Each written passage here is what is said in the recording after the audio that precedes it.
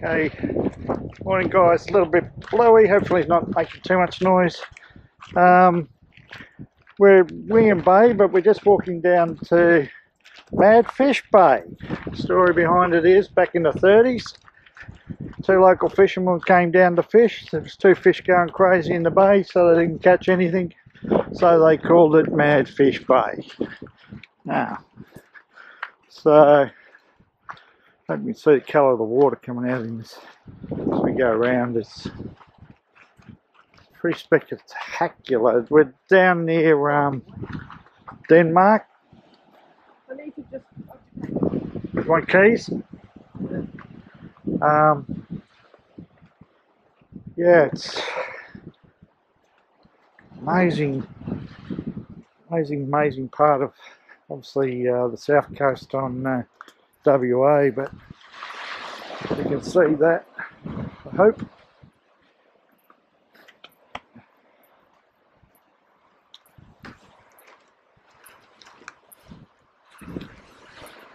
Come down, so Denmark's back over there. The water is truly amazing, the clarity and the clearness of it.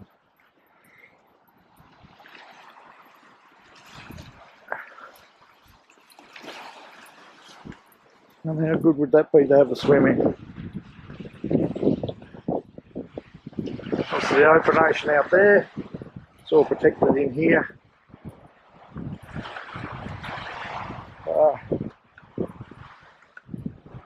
It goes right round to there.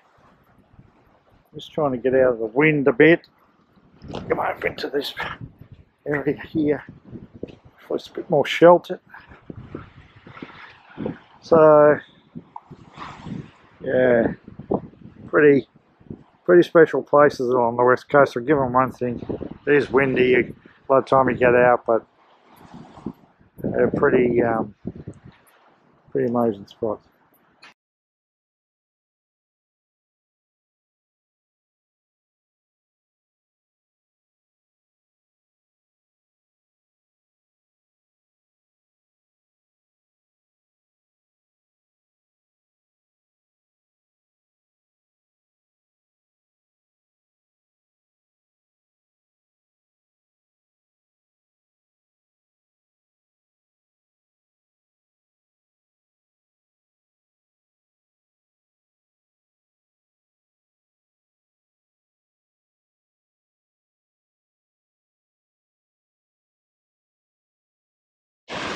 So we've just come around to another beach, and 10 points for anyone who guesses what it is.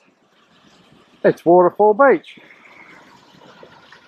Aptly named because, lo and behold, there is a waterfall. Albeit probably the smallest waterfall we've seen in our travels.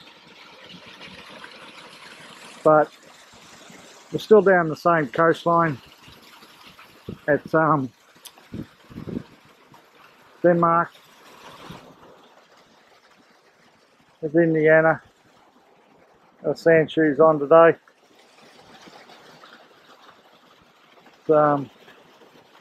This bit of beach is obviously flogged a fair bit with people. That one's been pristine, like the only one's walked on the last really this morning by the looks of it. But yeah, here we are.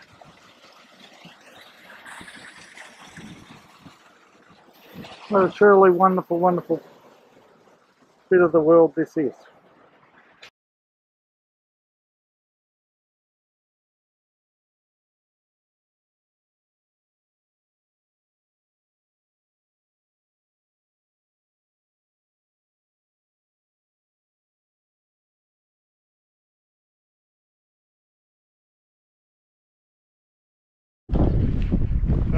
We're probably just coming down what this one's renowned for. We've been to a few of the other little beaches. This one's Elephant Rocks and Green Pool. This is probably one of the two biggest touristy things. A lot of people here. It's hardly any in the other beaches. Lots here. So anyway, we'll go down and see what it looks like. So we're just down at Elephant Rocks, which are all these rocks here. and into the water. I'll go down the bottom in a minute, get another picture, but yeah, well, I suppose they do look like elephants if you've got an imagination.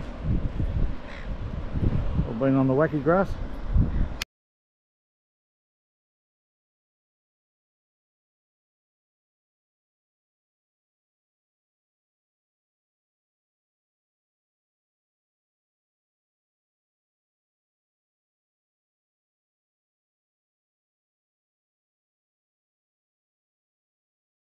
Sorry guys about the wind. We're just up here now at Elephant Rocks, like I said earlier. Go up the top of this if I don't slip over. Slip all the way down to the bottom.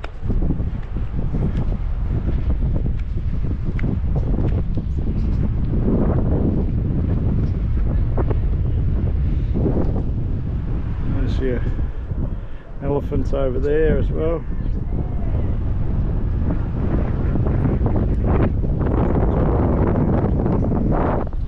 Pretty nice. Alright, so now adjacent to Elephant's Rock is Green's Pool, which is just down this track and around the corner here. We'll see. I don't know what the wind's doing. Hopefully it's not doing too much.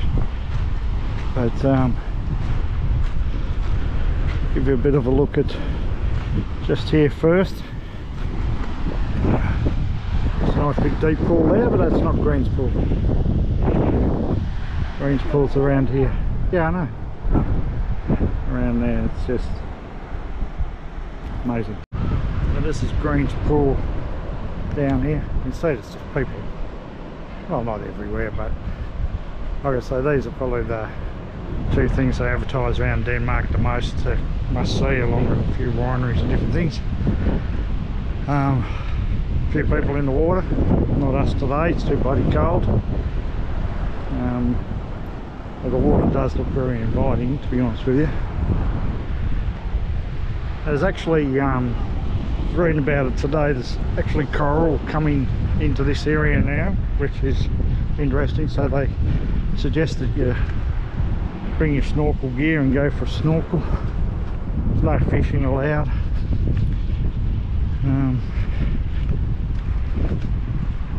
Yeah,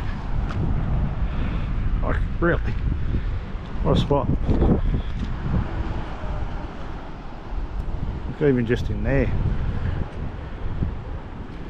I don't know what the currents will be like between the rocks, but still pretty good.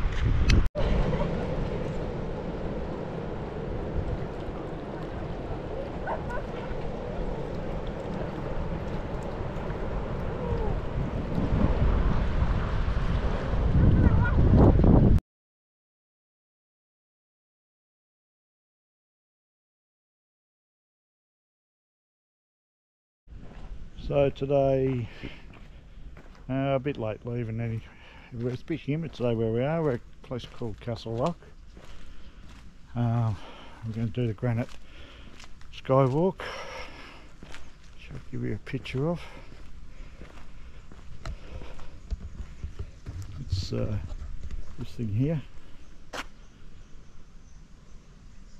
So it's about 2.2 kilometre return. Can be a bit challenging. It's class 3, class 4 all the way to that skywalk, and then goes class 5 there. And that's partly because it's a 7 metre climb up a ladder. So this is actually where we are, Porangorops, or however you pronounce it.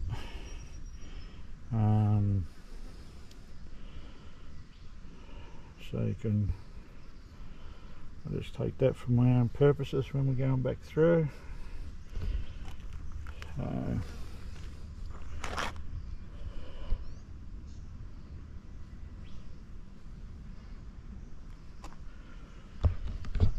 Yeah, so I don't know how long it's going to take.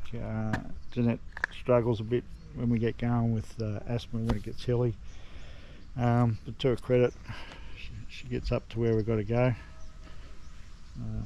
Sometimes it might worry, but anyway, we'll start the track up.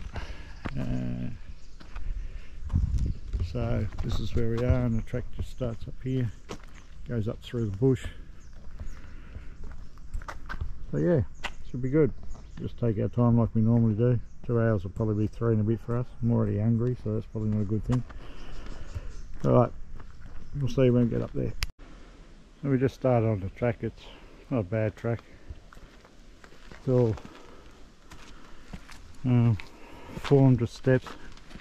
We're up about 670 metres we've got to climb, as in height over this track, over 2.2 k's I think it was. So yeah, look at the track, it's not too bad, it's just uphill. Not halfway yet. We've got a bit to go.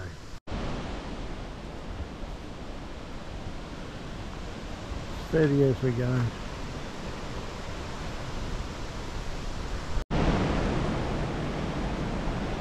We're over halfway.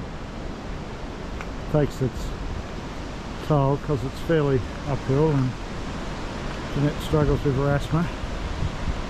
So it's a slow trip for us, but that's okay, as long as we get there in the end.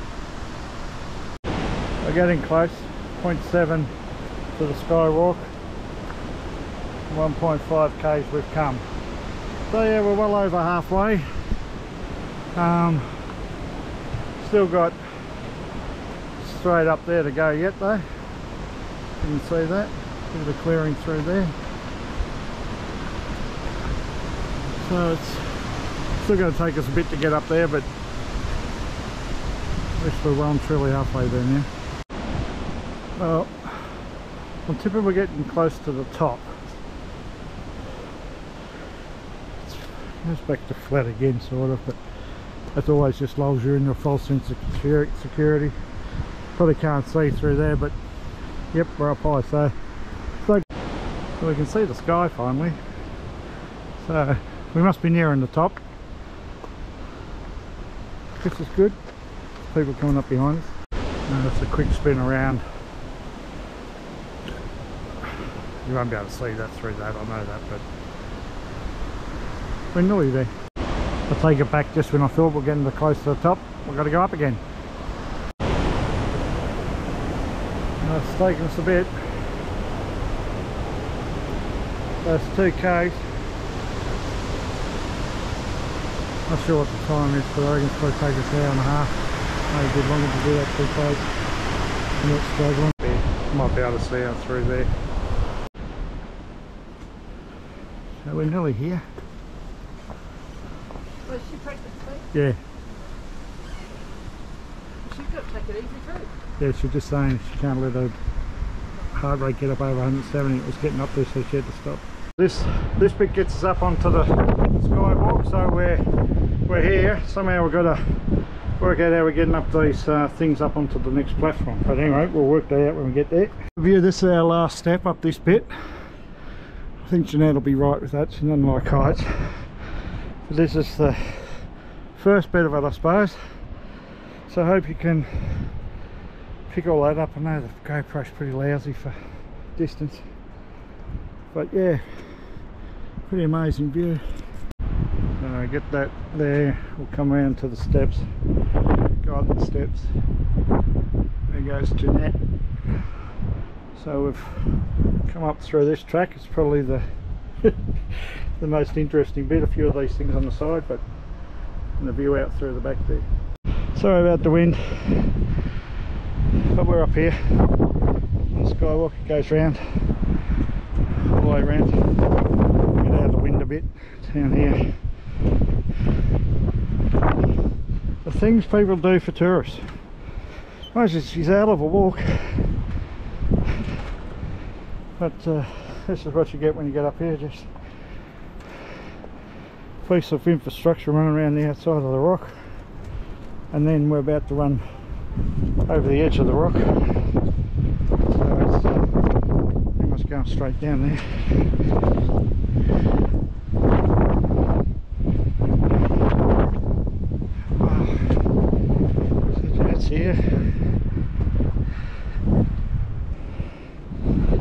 see down through there. They've spilled out the side. I know those people do these things.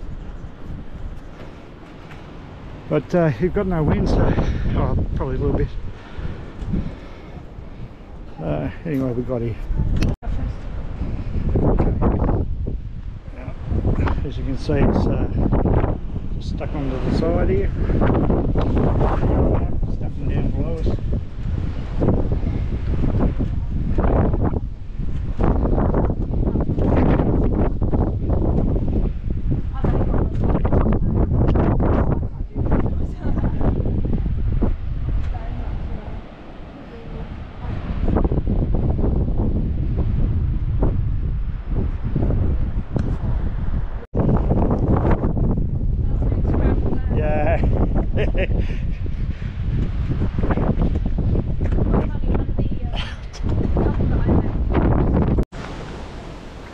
See it?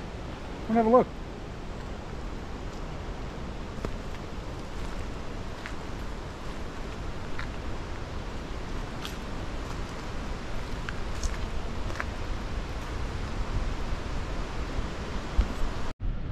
Hey guys, we're at Fitzgerald National Park at Cave Point, looking back to Mount, what is it, sweet?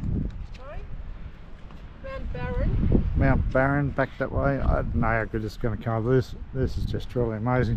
I'm just tucked in a minute, so I'll walk out. You're going to get a lot of wind as I walk around this way a bit. That's going. What time near Hopetoun? It's just near Hopetoun in WA, so we're here for a couple of nights. Some people swimming down there, got the beach all themselves. I don't know if it's really swimming weather, but it's really magnificent, this coastline, it really is. But I'll go out here, you're going to get a bit of wind, but we'll see how we go with the let's see if it picks up the things a bit better. It's no one sort of hangs out a little bit, but not that much. But the wind comes obviously around that bend there, it picks up as we come out, as you can hear. See the rocks down below. So going back around, and it's obviously Cave Point for a reason. There's a big cave down through there. Yeah, very, very nice. So this is looking to the west.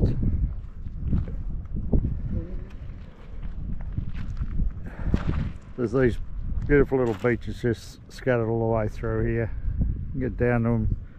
This road's sealed all the way. They've closed all the four-wheel drive tracks. I think that's because they had a fair bit of rain a while ago, and something to do with dieback. So maybe it's just this time of year that they shut it, I don't know. But yeah, so that's a little beach there. There's a couple of people in the water. Don't know why, it'd be freezing. We're right out on the peak now, the point. So the cave's back down in there below us. Down a bit lower, trying to keep out of the wind a bit. Gives you an idea of the coastline going around. There's an inlet over there, and we're staying back around on that point way over there. So, as I say, going our way, we've got their obligatory little stone mounds. Let's go back down the way. Good morning all. Hit a little bit of a snag. We're camped up at Mason Bay, just a shy camp run by the council. It's about, I don't know, 10-11 sites, all unpowered. It's got to be self-contained. The beach is just over there. Nice beach, had a bit of a fish, just a few bites, not much. But the I'll show you sort of where there's only 2 or 3 caravans, campers in here. So they've got a camp host and that as well. Usually runs for a minimum of about a month, so we're camped up in here. But the old girl, the ranger, she's had a bit of an issue of late, and with a noisy gearbox, it's getting worse and worse. So we're heading back to Bremer Bay today. got a great mechanic down there that's been searching high and low to sort us out. We'll have a quick look, but we're thinking probably a new gearbox or manufacture one. So that's going to be a bit of an expensive exercise, a couple of weeks. So we're pretty much going to be in Bremer Bay from now until probably Boxing Day.